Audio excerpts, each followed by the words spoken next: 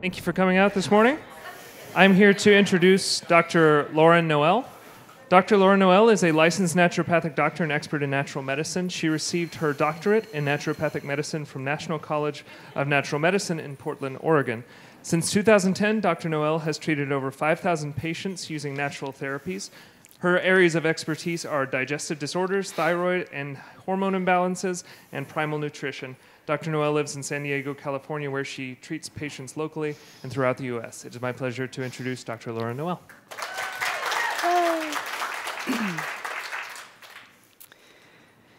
So I am a firm believer that food is medicine, and that's why we're all here, right?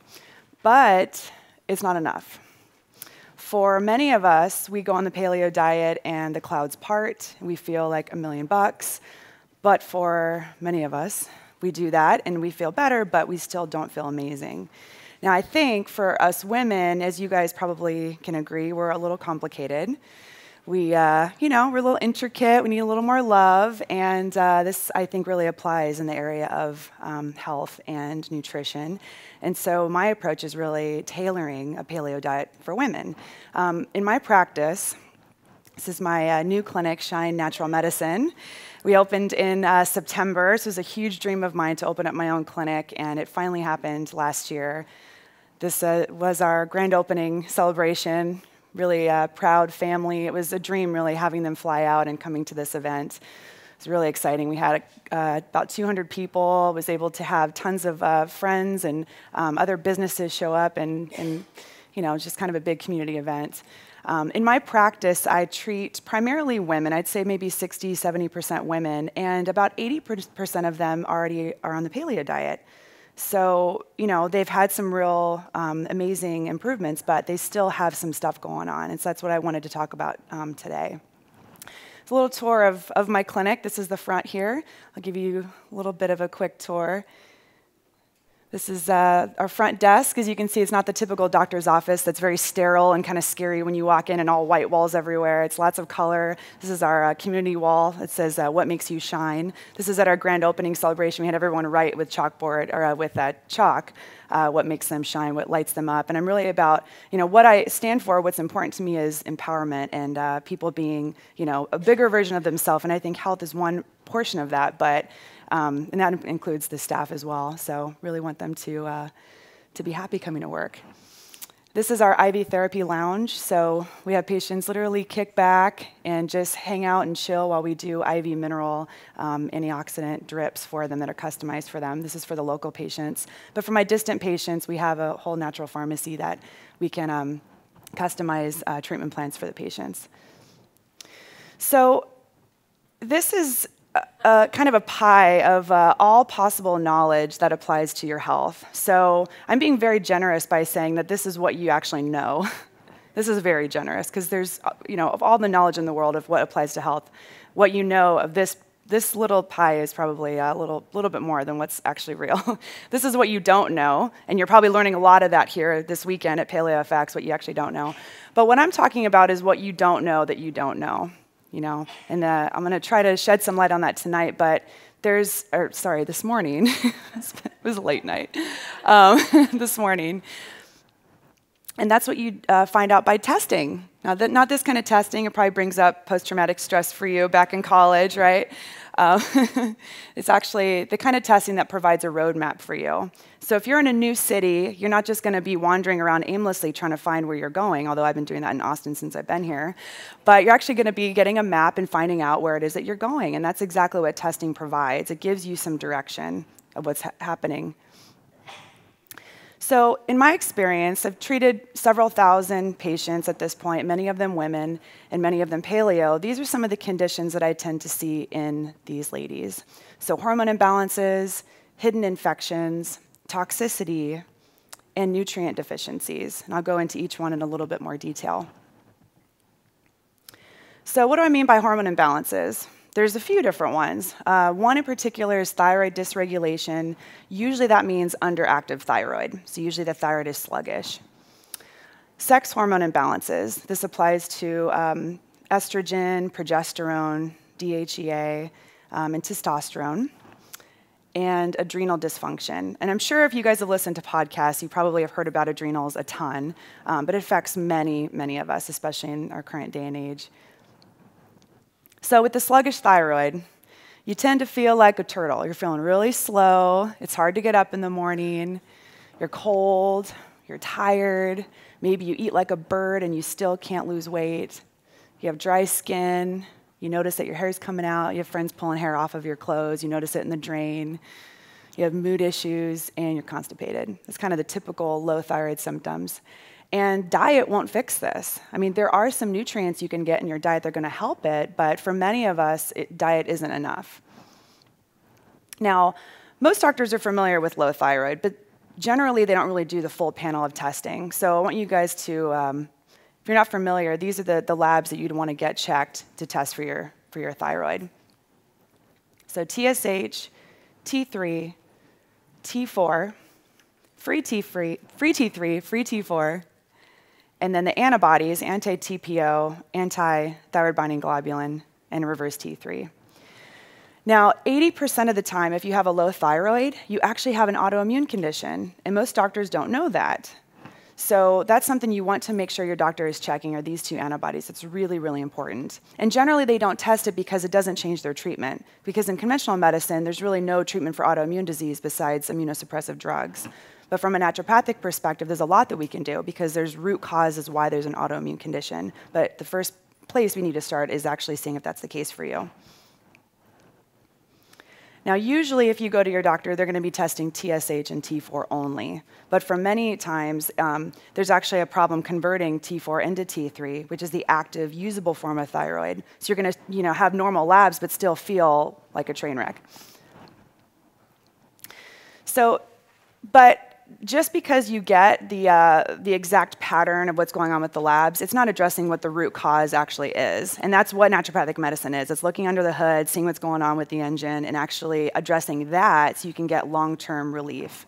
And that's the fun part for me, is actually doing that investigative work, that digging. So, like I said, I do believe in food as medicine. This is a way that I would customize a paleo diet for a woman who has a sluggish thyroid. So adding in things like Brazil nuts, which has a really great amount of selenium, seaweed like kelp, bladderwrack, and then foods that are rich in zinc like oysters and pumpkin seeds. And then, of course, there's supplementation to take it a step further. There's a really great herb called ashwagandha, which is amazing for thyroid, for sluggish adrenals. You can also, if need be, using glandulars and thyroid replacement. Then there's sex hormone imbalances. So this woman is having her own little personal summer. She's very, very hot. She's probably sweating and just, kind of having her own little issue going on here. And we see that a lot with ladies who are having hot flashes. And oftentimes this is because of estrogen levels that have dropped and they're getting surges of estrogen, so they get those hot flashes. Also, progesterone levels start to drop off at mid-30s, and they continue to get lower from there. DHEA and testosterone, both of those, when they're deficient, you find that you're just kind of dragging, you're not getting the results in the gym that you want, and you can have some difficulties with weight gain. So diet alone won't address this. So there's lots of ways you can do it with natural medicine. And this is just a general flow chart of how hormones are made in your body. And many of you guys probably know this, but the root is cholesterol. That's sort of like the main building block. And then to change it into other hormones, you add just different pieces to that, it's kind of like a Lego. Brace yourselves, her PMS is coming. My boyfriend told me to put this in here. And then adrenal dysfunction. So this is just a basic cortisol curve. So naturally in the morning, your cortisol should be high, so you pop out of bed, you're ready to go, and then it should gradually drop off throughout the day and be low at night so you can go to sleep. But for many of us, this is a typical pattern I see in a lot of women, a lot of stressed out women, even paleo women. The morning, their cortisol's low, they're tired, they're hitting the snooze button, they just want to go back to bed. But finally they get out of bed, they're having their coffee, they're ready to go, they feel like a human being again. And then the afternoon, maybe they're feeling all right. They might get a drop in the afternoon. And then as nighttime comes, they're a night owl, and they finally are productive. They can get everything done, maybe write all their blogs or whatever. So this is kind of a typical pattern, but it's, what happens is that this pulls from sex hormones. So maybe your libido isn't as good as it was. Maybe your metabolism isn't as good. You're finding you're not getting the results out of the gym. Or maybe you're having immune issues. So it really has some downstream effects. So from a food as medicine standpoint, you want to add in more foods that are rich in vitamin C. Vitamin C is very healing for the adrenal glands. So the best food source of that is actually bell peppers. Brussels sprouts are high as well, and as well as strawberries. And then adding in more complex carbs. Sometimes ladies are just cutting way too low on the carbohydrates, and they're really dragging. It can interfere with adrenal function and thyroid function, so adding in some more carbs can make a huge difference. And then here's some general supplements too. Sleep a lot more. Our ancestors slept almost half their life, and we sleep half of that now. And so it's a big problem in modern day and age. Have fun and press the no button. This is one of the biggest things from ladies. We try to do it all, and you can do anything, but you can't do everything. So say no from time to time. And this is a really big hidden one that I see for a lot of women is hidden infections. So I test for these all the time in my practice. This should say SIBO right here, S-I-B-O.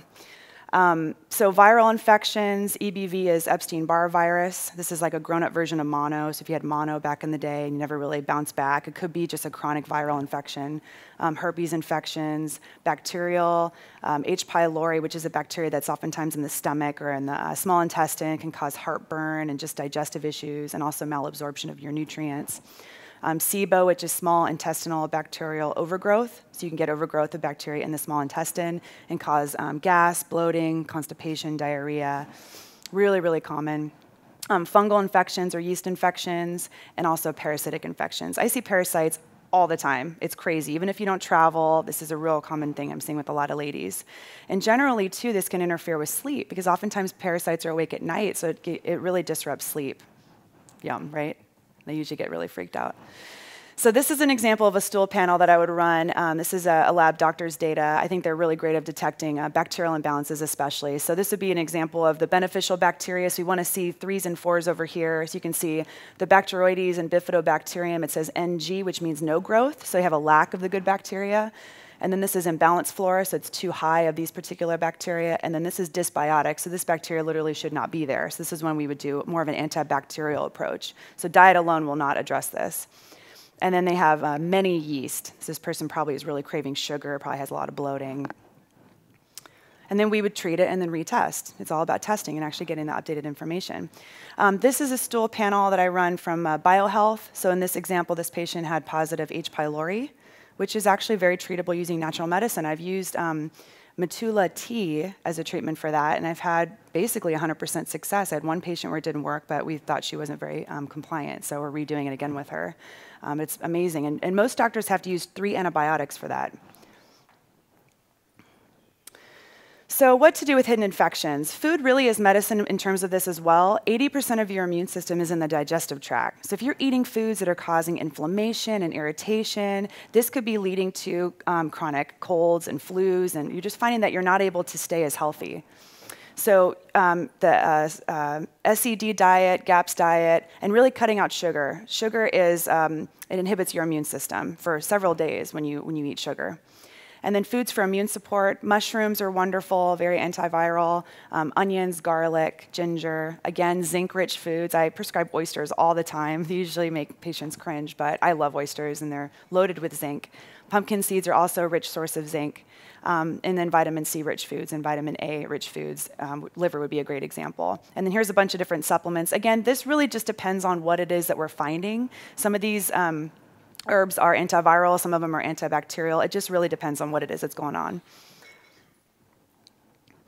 The next thing is toxicity. So you can have the most amazing diet known to mankind, and you can literally be toxic. We are living in a toxic world. There are so many different chemicals that haven't even been tested that are in our environment and are affecting us. So even babies that are born into a toxic world. And there's so many things we can do to help detoxify ourselves, and diet isn't going to be doing that alone. So in my practice, I test a lot for heavy metals. I find it in so many of us: mercury, lead, arsenic. Mercury in particular is extremely toxic to the thyroid. So maybe you have hypothyroidism and haven't really gotten to the root issue. What I would strongly recommend is doing some heavy metal testing and seeing if that's happening for you. If you have silver fillings in your mouth, 50% of that is actually mercury. So you want to get that checked out. And if you have had silver fillings put in, you want to go to a dentist who is really savvy in doing that. So I can give you guys a website if you're curious about that. Just come and see me after. And it's a website that lists biological dentists that will actually do it right. I don't know if I know it off the top of my head. I think it's IOMT something.org. If you just Google biological dentist, it's the first one that pops up, and you can find one in your area. And then environmental toxins as well, like BPA, phthalates, and pesticides. So for my patients, I have them detox every 6 months because you get the toxins out, but then you're re-exposed again.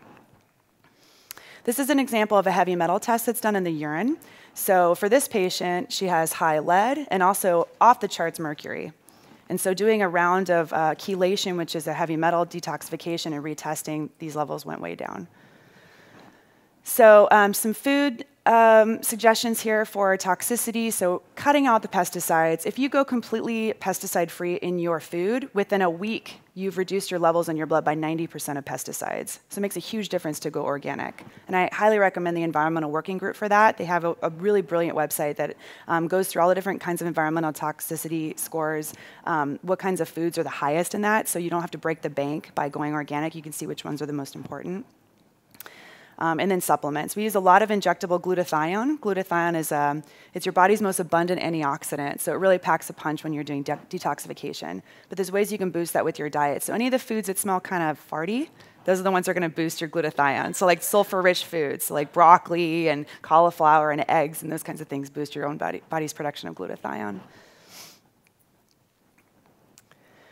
So this is looking at the liver detoxification pathway. So you have two pathways of liver detox, phase 1 and phase 2. So just to really simplify it, imagine you going around your house and collecting all the trash. That's phase 1, is collecting the trash and then putting it all in one spot. And then phase 2 is actually taking it out to the dumpster. So if you're just doing phase 1, you're going to be just accumulating a lot of trash and not actually getting rid of it. So phase 2 is especially important with detoxification, and there's ways to help boost that with your diet. So if you know that you are exposed to a lot of toxins, which we all are, then you want to be eating more foods that are going to help to promote phase 2. And these are things, like I just mentioned, the foods that are high in glutathione. So kind of those sulfur-rich foods like broccoli and garlic. That's why broccoli is so good for you, because it's such a great detoxifier. And then other kinds of amino acids, which comes from protein. So many ladies aren't having enough protein. And then we can actually test for these things and see maybe these pathways are low for you. The last thing that I find from many patients is nutrient deficiencies. So you can have, again, a perfect diet, but if you're not absorbing these nutrients, you can get some real deficiencies. The most common one that I'm seeing in women is this list here. So calcium, CoQ10. This is actually a picture of chromium. Isn't it pretty? It's so beautiful. Selenium and magnesium. And this is tested through blood work. So here's an example of a patient of mine. I think she's 36. We found for her she was low in glutathione, CoQ10, and selenium. She was coming to me with raging acne. So we put her on a protocol of gut healing, replenishing some of these nutrient deficiencies. She actually had H. pylori, so she had that bacteria in her stomach. So we treated that with Matula tea, retested, it was gone. And then it was 4 months later we retested and her nutrient levels were back to optimal. She had no deficiencies. She was feeling much better. Her acne was gone, no more bloating or gas. That's just one example.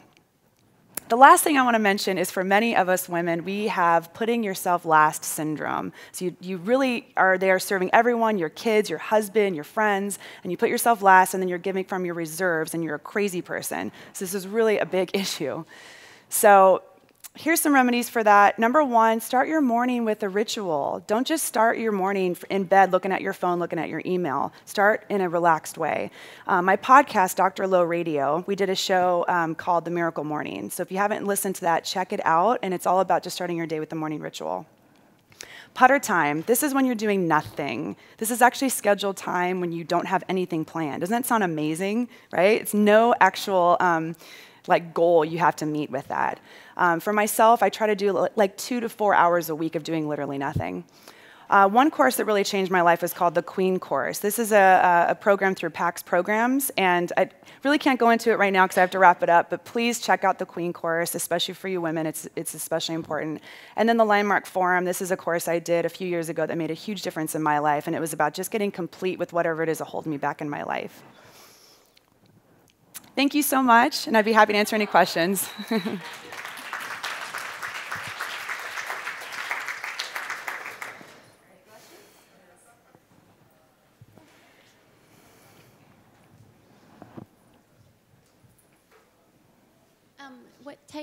What do you recommend for getting rid of yeast? And also, what are good, do you have like a general detox that you recommend? So getting rid of yeast. So the first thing is looking at what it is that's causing the yeast. So addressing the diet, you want to cut out the sugars because that's going to be feeding it. I've found in a lot of my patients who get recurrent yeast, it's not going away. We look at heavy metals because that can be, the reason why you have yeast is to protect yourself from the heavy metals. So you want to do some heavy metal testing if that's something that's a recurrent thing.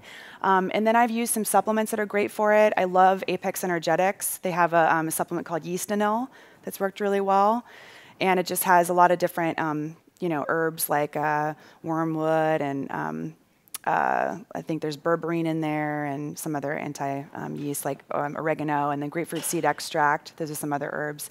And then for a detox, I've used a couple companies that I really love. Thorne is amazing. I love Apex Energetics.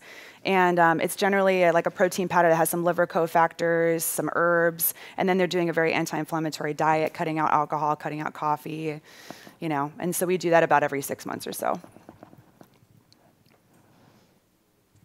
I have a question about the parasites. I keep hearing that this weekend and had never really thought about that before. Can we test? Is there a test we can do, like send off somewhere from home, or do we need to go through a doctor, and how do we get rid of them? Well, I'm not really sure if there's one you can do on your own. You probably could. You can find anything online now. But the thing is that you would know how to address it. So I do think, especially with parasites, you want to work with a doctor for that. Because some parasites I can treat naturally and other ones I have to use medications for most people. So I use BioHealth. I think they're really great at detecting H. pylori and also parasites. And then Doctor's Data is great for looking at bacteria and other things like leaky gut markers.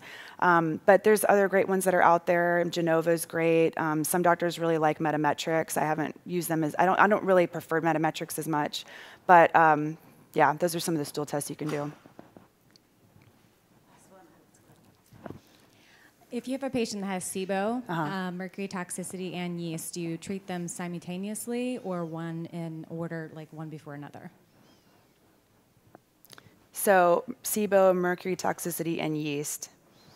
What I would probably do for that patient is start with the basics, make sure they're eating well, make sure their stress level is low, because I would look at what the common theme of that is, and it's just general kind of just lower vitality. They're attracting a lot of different things, So I would probably look at lifestyle and address that, make sure stress level is low, because then they can tolerate, anti-SIBO protocol or anti-yeast or whatever. I would start with the gut, and then once they're strong enough, I would do chelation with them. Yeah, and it all depends on the person, Yeah. Okay. Thank you.